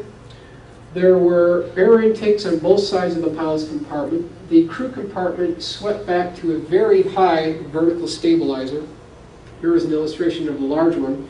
He mentioned that the large craft, which had a crew of 5 to 6, the tail on the large one was higher than the mall parking lot lights that you would see at your standard mall parking lot. So very high vertical tail. There was the insignia on the port side, the official Air Force star and bars, and then U.S. Air Force written on the starboard side of the aircraft. Control surfaces located around the circumference of the aircraft. And so Jack Pickett was very interested. He wanted to take pictures of these, was denied access to taking pictures because there's no photography permitted on the base. So he was allowed to go inside the general's private library. The general personally took him up there. And this particular general pulled open this file drawer and started laying out literally hundreds of officially stamped Air Force photographs of these aircraft in flight, in formation, on the tarmacs. Just an incredible amount of photographs. This is a sketch that he drew from memory with an F-80 Shooting Star flying chase with these things in flight. And so Jack Pickett put a 16-page article together which included a number of these photographs in here. And this is an actual plastic model that is now done in production, so we're getting the word out on that front. Here you can see the 2 air intakes on both sides of the pilot's compartment. And just prior to going to press with this story, there was an overflight of downtown Miami of a much more advanced VTOL, vertical takeoff and landing version of this particular aircraft that took off from Avon Park. For some reason, they suffered a propulsion system malfunction. This thing dropped down to treetop level directly over downtown Miami, and the next morning, it was completely all over the network news. There was newspaper accounts, there was a media blitz all about this particular sighting. And so Jack Pickett, on his way into the general's office at MacDill Air Force Base, and this is a good computer-generated forensic composite illustration that shows you what these aircraft look like being towed on the dry lake bed. Here is the 40-foot disc here, and then the 116-foot disc right here. This was an actual U.S. Air Force jet flying wing disc program. They did have some stability problems. They scrapped every remaining version of this aircraft, with the exception of the 4 that were at MacDill Air Force Base. So when Jack Pickett brought this Tampa Tribune morning paper into the general's office, he said, "General, I think we've got a problem here, because on one side, you're getting ready to declassify these aircraft that are at the base scrapyard, and then on the other side, you're denying the existence of this thing that flew over downtown Miami. What do you guys want to do about this?" So the general excused himself. He contacted Offutt Air Force Base, Nebraska. He contacted the Secretary of the Air Force, the Secretary of Defense, and it came down from the highest echelons of the government to delay publication. That's where this story died in 1967. Now, if we only had Jack Pickett's account, there wouldn't be much of a story here, because that's just one eyewitness report. And here is a good shot of it flying over Edwards Air Force Base. I was successful enough to track down an individual. Here's the shot of the 4 exhaust ports. And incidentally, it had a bomb bay in the lower section of the craft. Successful enough to track down this gentleman right here. His name is Warren Botts. He's a retired Air Force pilot, has over 30,000 hours as an Air Force pilot, flying everything from the P-40 all the way up to the F-104. I found him to be a very credible individual. A hero, an American hero, absolutely. He was at an Air Force reunion of the Flying Tigers back in 1966. And as they were going through the hangars, the Air Force Museum is over here. Here is hangar number 4, Bay E. It has 5 bays. That's A, B, C, D, and E. Roosevelt's DC-6 was right in here. And via a connecting doorway, Warren Box walked into this last hangar, which is hangar E of building number 4 here, and parked nose first into the hangar. Was the exact same aircraft that Jack Pickett had saw at the base scrapyard at MacDill 1 year later in 1967. So we had independent confirmation from a reliable secondary source that in point of fact there was a U.S. Air Force jet flying wing disc program. There absolutely was such a program. So I'm convinced that a number of these programs can be declassified, and they can represent no threat to the national security whatsoever. The propulsion systems that are involved with these programs can definitely help to repair the environment. They can improve the lives of everyone here in the United States and improve the lives of everyone around the world, and I want to thank you for your attention.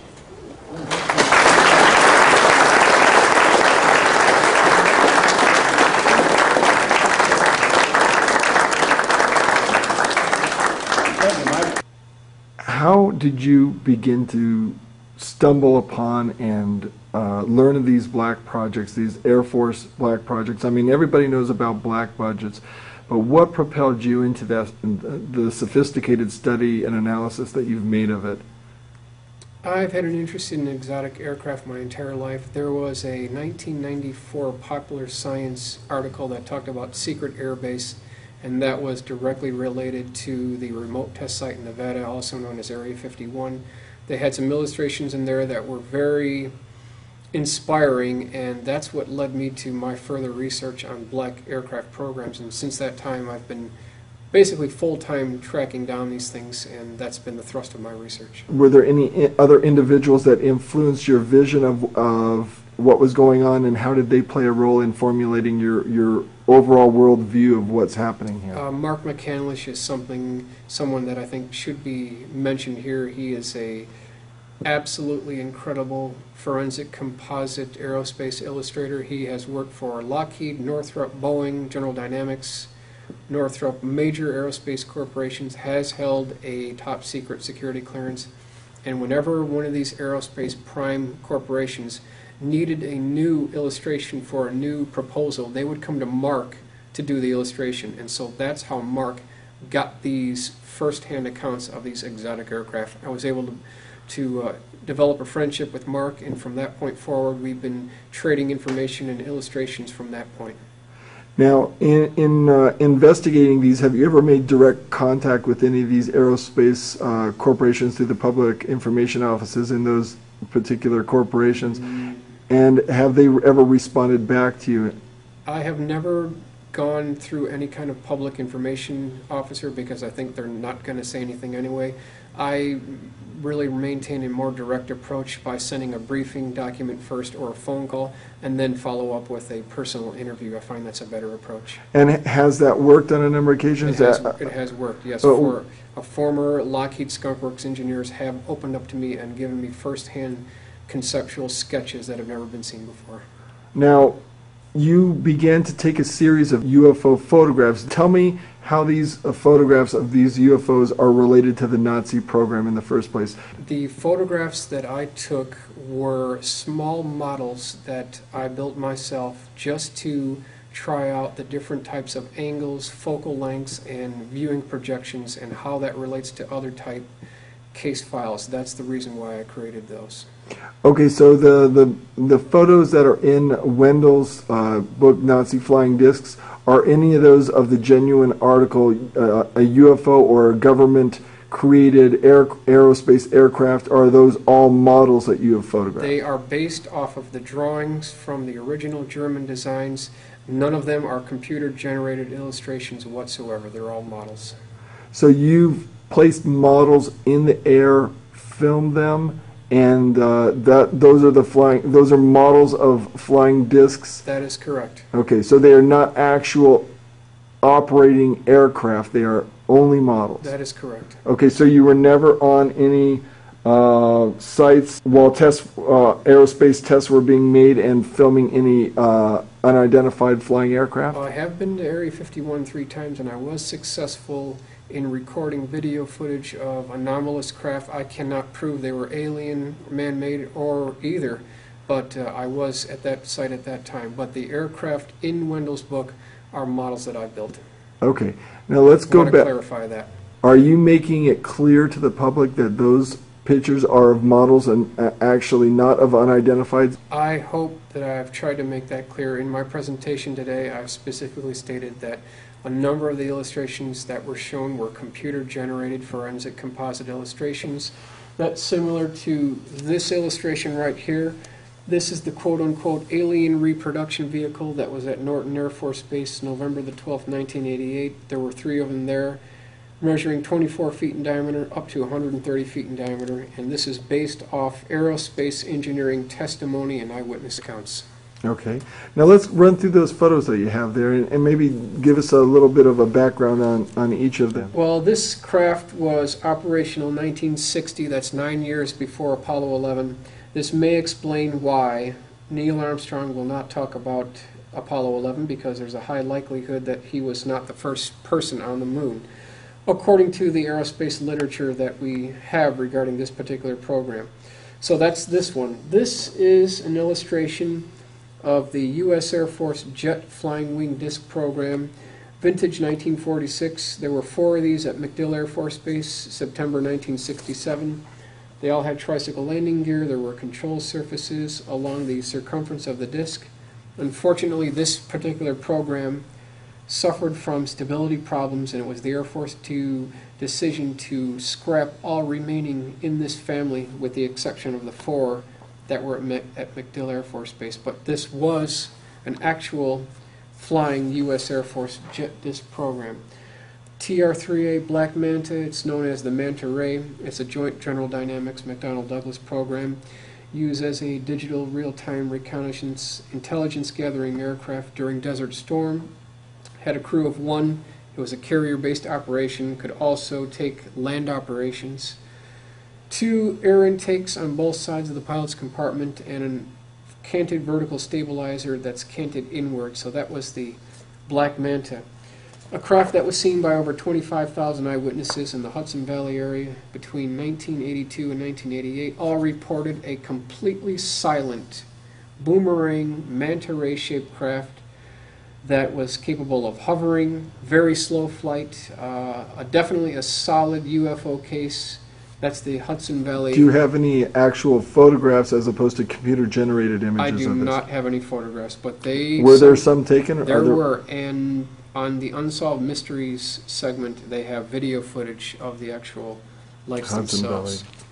Here is the cutaway on what we're seeing actually taking place along the B-2's leading edge by positively charging the leading edge of the wing, negatively charging the exhaust gases. There's a resultant drag coefficient reduction up to 60%, and the radar cross-section. And why is that important? That's important because we're allegedly told that the B-2 is a subsonic aircraft, but according to this report from Aviation Week Space Technology, they can reduce their drag coefficient by up to 60%, meaning that this could be supersonic and actually have 0 sonic footprint. So it'd be very stealthy, very quiet.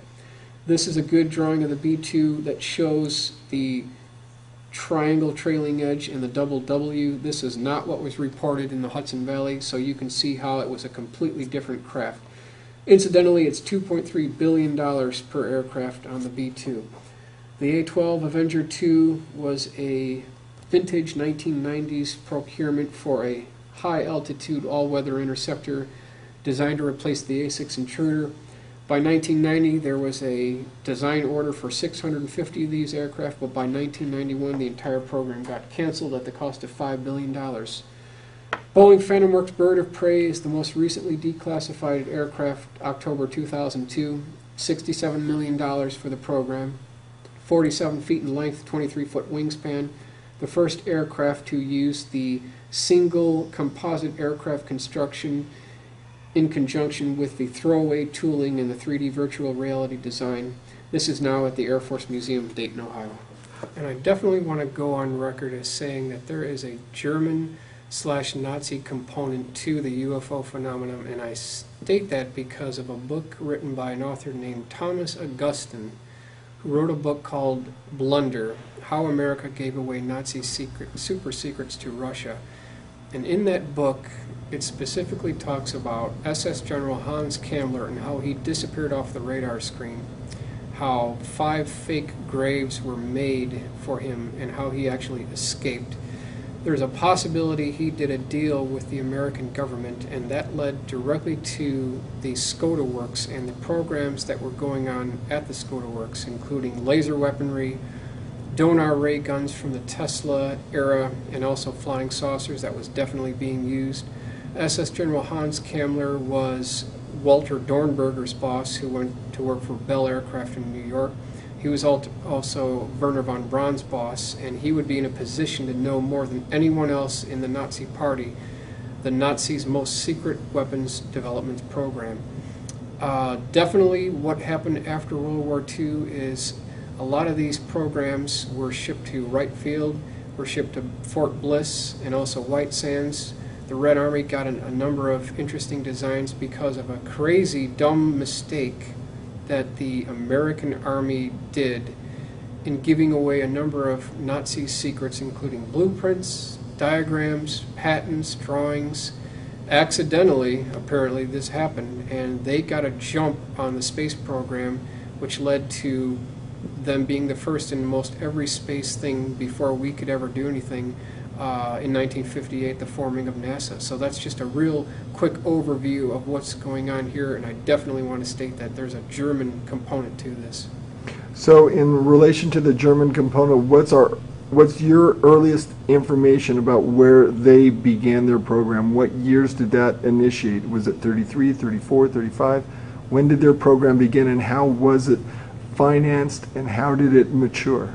There is some evidence to indicate that the German secret societies, the Tula, the Black Sun, the Vril Society, were involved in a number of these programs.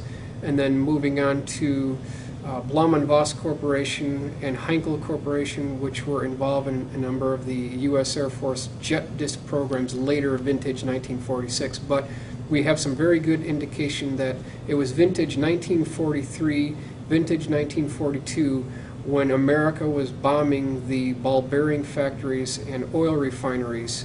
That was the point where a call was put out to aerospace manufacturers in Germany at the time for a VTOL, vertical takeoff jet disc design that would do away with the need for runways. And so that's how the origin of this took place.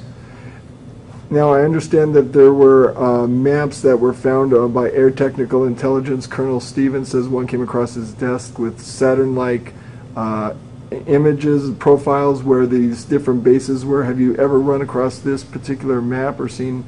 I have heard of the map from Wendell. I think I've seen a few slides of it. There definitely does seem to indicate that there's good evidence to support that fact. We know that some of these programs were shipped to South America. There's some evidence to indicate that it went to Antarctica with Operation High Jump with Admiral Byrd, who on his return trip said that we would have to face an enemy that could fly from pole to pole at tremendous speeds unrefueled. So that would appear to be some of the German craft. When the Operation Paperclip was going, first it was called Overcast and then developed into Paperclip.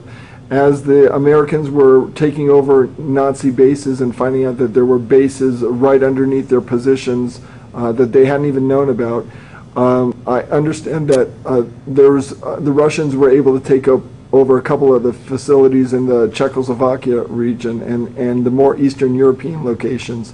What did the what did the Russians gather, according to your best information, that the United States and American allies and Western European allies did not recover, and how did that allow them to progress in deference to the U.S. program? Well, it's technically anybody's guess what the Russians recovered, but we know for a fact that they got the jump on the swept-wing jet fighter interceptor concept in the form of the MiG-15. They were the first leaders of that. They obviously got some two-stage-to-orbit type designs. Very interesting air cannons were procured under that, and then whatever else was going on at the Skunk Works is some of the things that they recovered.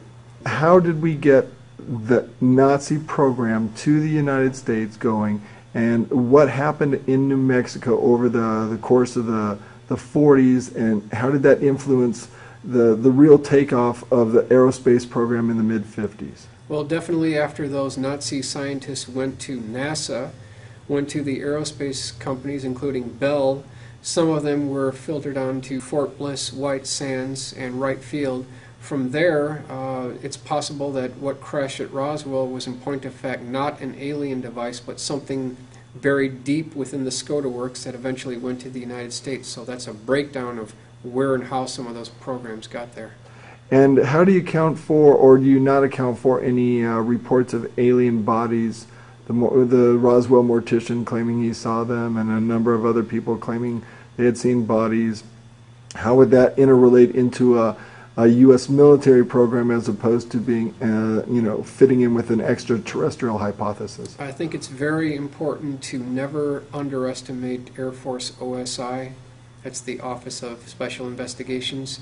They're the ones who head up the counterintelligence divisions for the Air Force, and these gentlemen, personnel, are absolute professionals. We should never underestimate their ability to lie, deny, and deceive. So what we think may have happened at Roswell may actually be something completely different. So it's important to keep that point in mind, definitely. Do you have an extraterrestrial hypothesis that works in conjunction with your aerospace investigations, or do you are you leaning more towards the theories and hypotheses that all these crafts that people have been seeing over the last 60 years or so have been generally man-made? There are no first-hand eyewitness accounts of anyone living currently of the bodies at Roswell. Everyone has passed on. There are no first-hand eyewitnesses that saw the bodies, so we cannot interview them. However, to state that every unknown UFO that we see in the skies is a man-made craft is inconsistent with the knowledge and the case files that we have going back to the Chinese, going back to the Romans. We've got case files of naval French officers where craft are being shot right through the ice, and particles and parts of the ice are going onto the bow of the ship, going into space and then breaking through the ice on the end of the parabola. This is years and decades, millennium before aircraft were invented here in this country. So again, that's not consistent with man-made craft whatsoever. So what is your view as far as the extraterrestrial hypothesis? Is there something going on? What's the relationship between the military and leadership of the various governments of the planet? And is there any connection between, do they have secret knowledge about extraterrestrials that they're withholding it from us? And what do you think that is? The military-industrial complex would like nothing more than a spaceship to land in Washington, D.C. and an alien to get out, because that would cover or hide their own deep black programs under the alien extraterrestrial theory. That's what they want people to believe. However, that does not discount the phenomenon in general, because this has been going on for thousands of years, and so again, it's not consistent with everything being a man-made craft.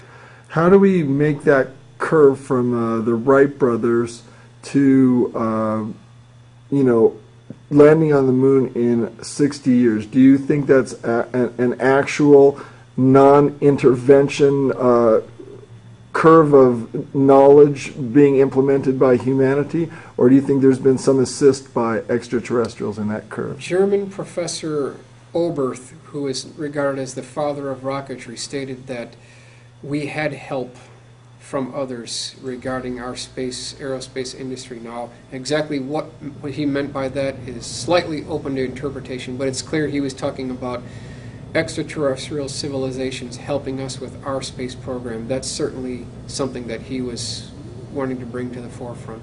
So what do you think the U.S. military is hiding in terms of extraterrestrials? They're hiding the technology associated with the propulsion system, because anyone who has the monopoly on this kind of technology, they rule the world. Because when you control the skies and you control the high ground, you control the world. No one can touch you. So that's one reason why they want to keep it extremely black. Do you think there's any suggestions or information out there that leads you to the conclusion that the United States military and certain NATO military are aligned with certain ET confederations or alliances? There's been stories about an alliance during the Eisenhower administration going up through the Reagan administration, but I have no actual detailed documentation to prove that, so I cannot comment on that. What have you heard about people coming out of Skunk Works and various aerospace programs? I'm sure you've talked a little bit off camera, off record with some of these people. What are they telling you? I interviewed a gentleman who was the co-author of a book called Skunk Works with Ben Rich. He was present at an unveiling ceremony of the F-117, actually before it was rolled out to the public on November 10th, 1988, and during a cafeteria group meeting where the pilots of the F-117s were eating lunch with this co-author, and Ben Rich was present too. One of the pilots came over to the author and just told him, as kind of a side comment, that we have things flying that are beyond belief. And that's consistent with comments made by former Lockheed Skunk Works project engineer Ben Rich, who said that we have things flying that are 50 years beyond what you could possibly even dream of. What's your view of the STS-48 tape? What's going on in that particular? I believe that was a smart, brilliant pebble test program using a railgun. And shooting at? Shooting at a alien piloted craft, or it might have been a test craft that we built, but they wanted to see if we could attain those velocities to shoot something down. Do we have bases on the moon or Mars? I can't prove that, but according to the ARV, which first flew in 1960, 9 years before Apollo 11, we've already been there. Ben Rich said that we've already had that technology. So we've already been there. If you can get to orbit, you can get halfway to anywhere in the universe. That's the whole key. All you got to do is get to orbit, because by that time you don't need to get out of our Earth atmosphere anymore. We don't need to have to deal with the effects of gravity. So just getting into orbit is halfway to getting to anywhere. Now we've got some astronauts that have come out public too, and actually said, Edgar Mitchell and others have come out and said, hey, you know, we've seen them up there. There are ET craft up there. What information do you have, and what's your view about, of the astronauts who've come out and made statements to that effect? There was a shuttle program during the 90s that had a umbilical cable cord. It was an antenna that was on a large cable approximately 16 miles long.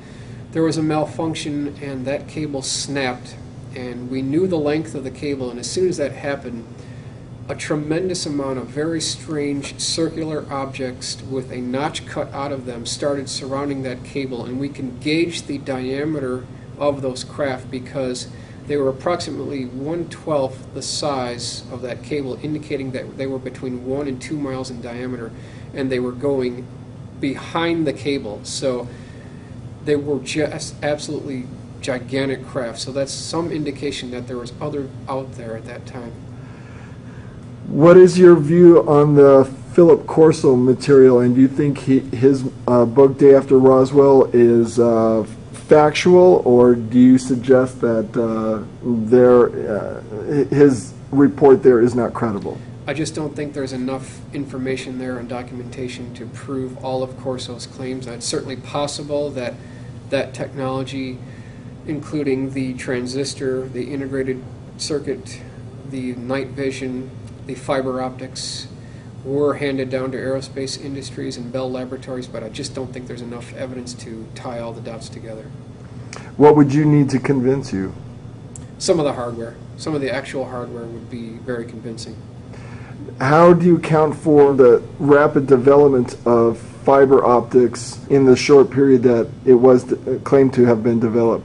Well, this was allegedly one of the technologies that was found inside the hull of the Roswell craft. However, when we're spending between $1 and $200 billion on classified programs, the government is going to get something for their money. So I never underestimate what the government puts into these programs. What about the Bob? What's your feel? You've been to Area 51. Yes. What are you feeling about Bob Lazar and his testimony? Jim Goodall was a good friend of Bob Lazar, still is, and he believes that Bob Lazar is a legitimate person and his story is legit. I met Bob Lazar once, about 10 years ago, for 15 minutes. We didn't get time to talk much, so I just don't know if his story is true. He does raise some very interesting points. Stanton Friedman completely discards him whatsoever, but again, in favor of Bob Lazar. He did know where and when the test flights were to take place, so I went out there and tested his theory, went out there on a Wednesday night, and I was successful in capturing something. So Bob Lazar definitely knows something, and that's the extent of my understanding of Mr. Bob Lazar.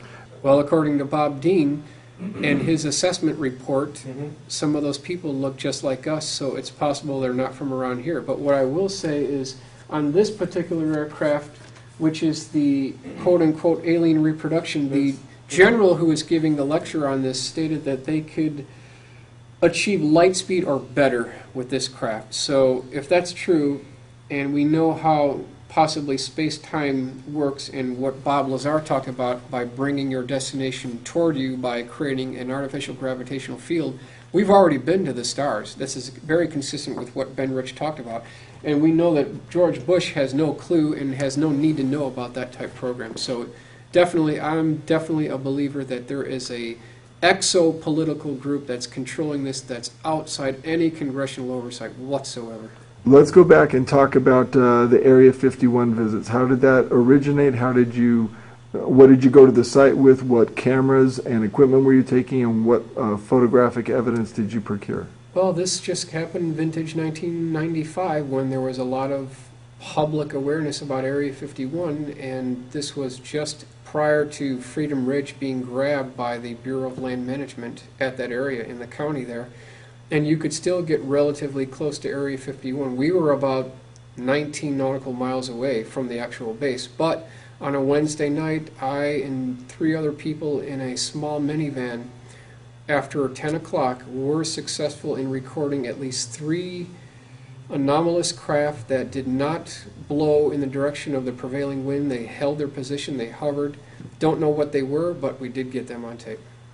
Where are the current test facilities, the first line facilities for testing this? Are they in the United States? Are they out of the United States? Well, where are they doing where's the United States doing most of their most advanced testing? Of course, there are bases overseas at RAF Boscombe Down. Obviously, everyone knows about the remote test site in Nevada. The area just south of Area 51 known as S4, where is allegedly where Bob Lazar saw his 9 craft in the hangars. We also have a facility in Utah that's very hot, and then one place that most people constantly forget about is Edwards North Base. Not Edwards Air Force Base, but Edwards North Base. That's a very deep black program procurement area. They have underground facilities there, and very little has ever been written about Edwards North Base. We also know that there was, in the late 80s, during the Reagan-Bush administration of that period, there was work on a super collider going through the southwest of the United States, underground super collider testing. You talked about earlier in your lecture here at MUFON in Tucson about underground tunnels and hangars, but specifically tunnels that were quite wide enough to hold 2 large aircraft side by side and still have space on either end.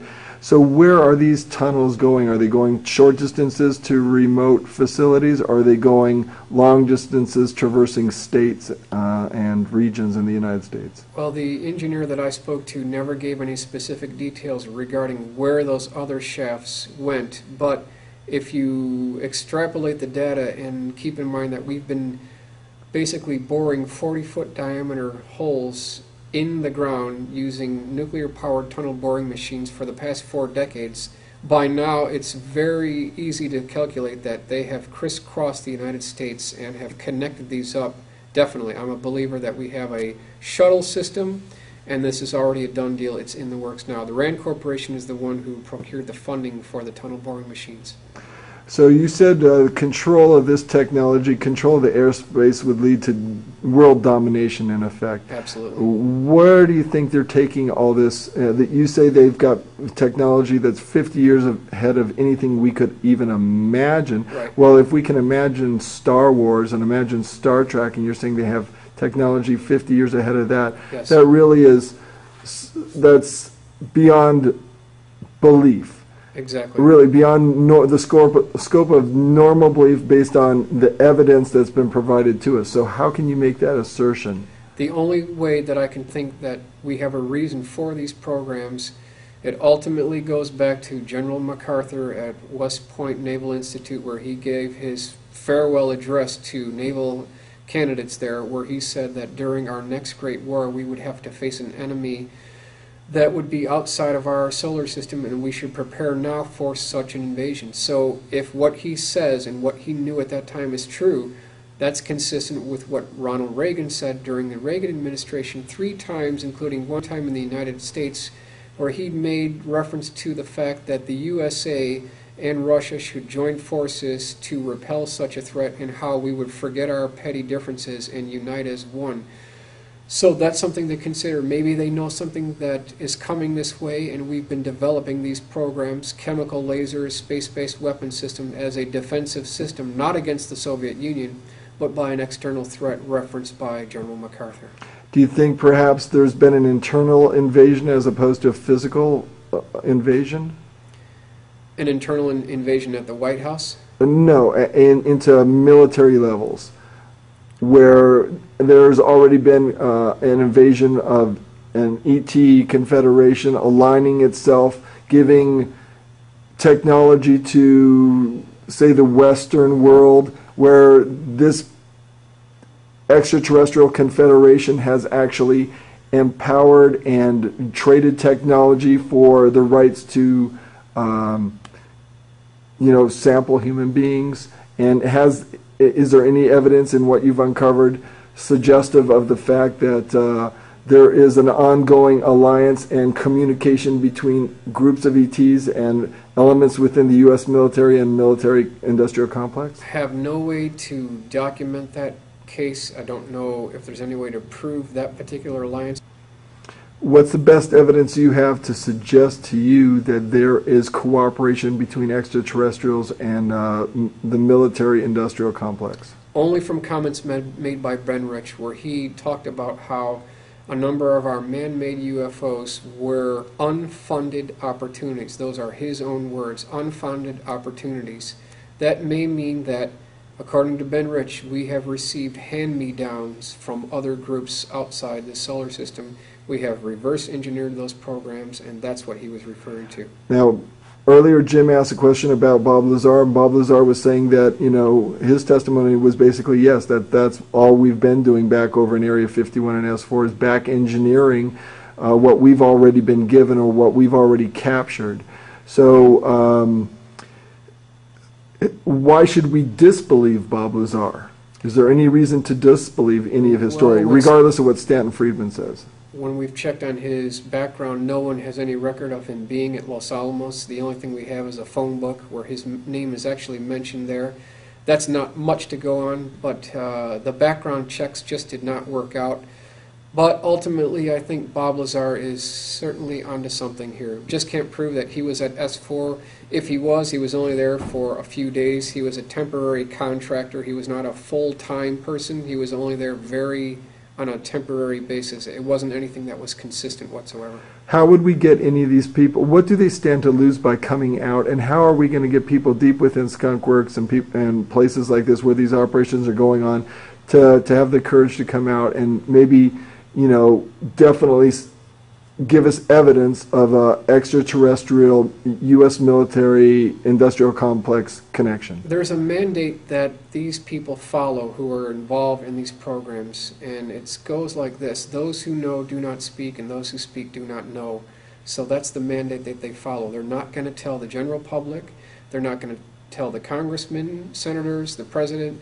It is an unacknowledged special access program, and if you're not cleared for that particular program, a Project Q, which is the clearance level that you're allowed to for the nuclear launch codes, if you're not cleared for that, you're not going to know the program. So these people, they're generally not going to talk about the program. Okay, in a sociological aspect, are these people aligning themselves against the bulk of humanity and saying we have the right to control your lives and your destiny because we control the airspace and the most sophisticated military technology, so therefore we're kings of the planet? The evidence is pointing in that direction. Just take a look around you. They're controlling the media, they control the utilities, they control what we read, what we see. It's already been controlled, so that's already a done equation. It's taking place right now. So what's the final evolution of that plan? Where do you see that headed? That's anybody's guess. But it doesn't look good for the common man on the street. I mean, why would they be doing this? It doesn't look like it's going to be a user-friendly ending. It has more of a sinister approach. And so I'm hoping that there's still time that we can possibly turn this around. But it's going to take a massive revolution and a massive conscious awakening in the American public and around the world that these people need to be removed from office, and we need to take back what our founding forefathers had originally stated, and that's the last hope we have. And could we have gone from the Wright brothers in 1903 to that ability in the mid-'80s or early '90s without help, in your opinion? Good question. Don't know. Just don't know the answer. What's your opinion? It looks like we've been helped. It looks like we've been helped. I can't prove that, but from what Ben Rich said, Professor Oberth said, some of the comments made by von Braun, who talked about an alien threat and how it wasn't an alien threat, but that we did have help too, it appears to be heading in that direction. And your feeling is it's a sinister ending for the common man? Why would they be building chemical lasers and brilliant pebbles and ceramic tiles that can be launched in 13 kilometers per second? For what? What purpose? To fight terrorism, to fight someone in the desert? There's got to be a bigger reason for it. And most of those space-based weapons are pointed not toward Earth, they're pointed outside our solar system, as though they're defending our world from an impending threat from outside our solar system. So again, that raises the question, why do we have this? That's the biggest threat that we have in this world right now. It has nothing to do with aliens, but it's the arrogant people inside NORAD, inside the defense contractor industry, who think that they can play games with these visitors and try to shoot them down and exploit the technology. That's the way you start world conflicts, and that represents the biggest threat we have in this world at this time. Is there any other final thoughts that you'd like to add that maybe the viewer who wants to be active with the material that you've provided and get it out to others in the public should do, and what specific points are the most important points for us to understand in terms of your research? I just think that people should take a very objective view of the UFO phenomenon and not believe right off the bat that what we're seeing are ET craft, because the government has lied to us previously and past times. For instance, the F-117, the Have-Blue prototype, first flew 1977, wasn't released to the public until 1988. So that program had been operational for over a decade before it was ever acknowledged. So when you go out at night and you see something very strange, there's a high likelihood that it could be one of ours, and I certainly want to keep that in mind. Michael, thank you.